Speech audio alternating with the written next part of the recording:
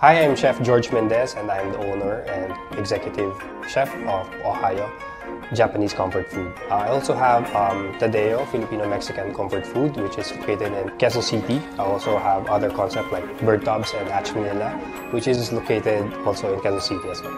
I've been a chef for 10 years and doing a food consultancy for quite a while. At this very moment, I'm very excited because I'll be using world-class quality and reliable Koizumi kitchen appliances. So join me and let's create a delicious yet very easy recipes using Koizumi small kitchen appliances.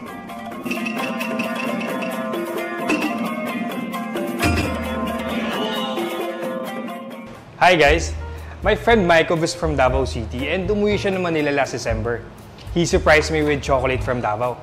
So I was thinking to cook something special. How about braised beef with chocolate? Tara, let's cook it using Koizumi multi-cooker and grill pot. So now let's make our braised beef with chocolate sauce. So here's our ingredients for our braised beef with chocolate sauce. Beef brisket, parsley for garnish, thyme, celery, leeks, garlic, carrots, onion, butter, brown sugar, bay leaf, oil, and of course chocolate. So now let's preheat our pan using Koizumi induction cooker.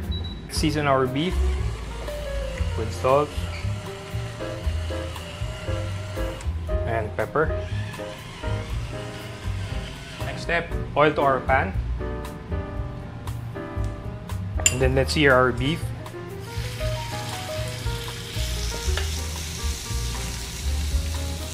By the way guys, Koizumi induction cooker is 2000 watts, easy to use, glass cover top surface, easy to wipe off dirt and clean. Maximum weight is up to 3 kilos including the pot. Metal uses aluminum alloy, good durability and corrosion resistance. So let's brown our beef lang.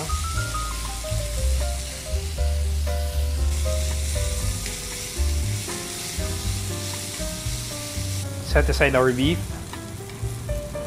Oil to our pan. And butter.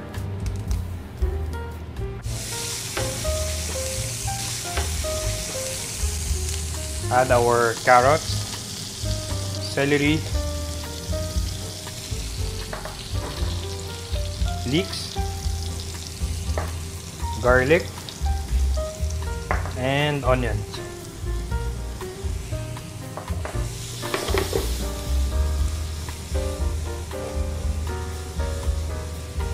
So once soften na yung vegetables natin, we will add our chocolate, water or stock, bay leaf, brown sugar, thyme, and then yung beef natin. Add our stock or water, brown sugar, bay leaf, pinch of thyme, chocolate. For this recipe, I use dark chocolate from Davao.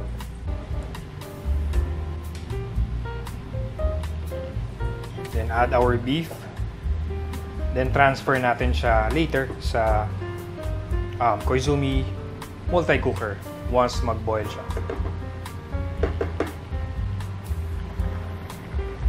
So, using our multi-cooker, we will braise our beef. So, let's transfer na our beef here.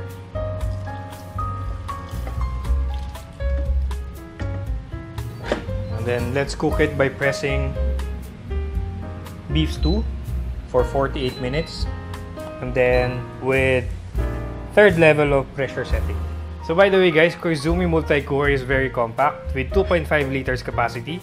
Metal uses aluminum alloy, good durability and corrosion resistance, and very easy to use.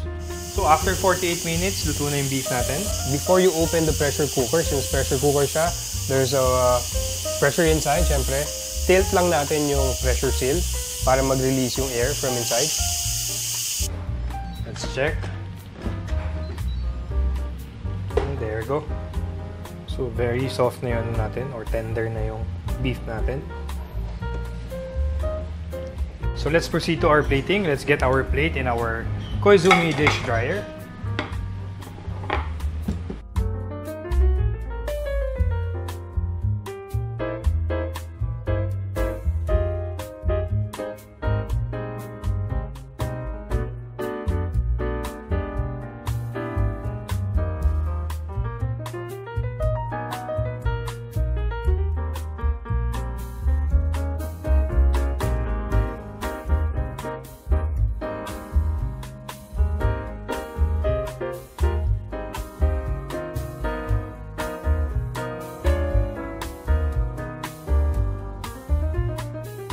This is it, our braised beef with chocolate sauce.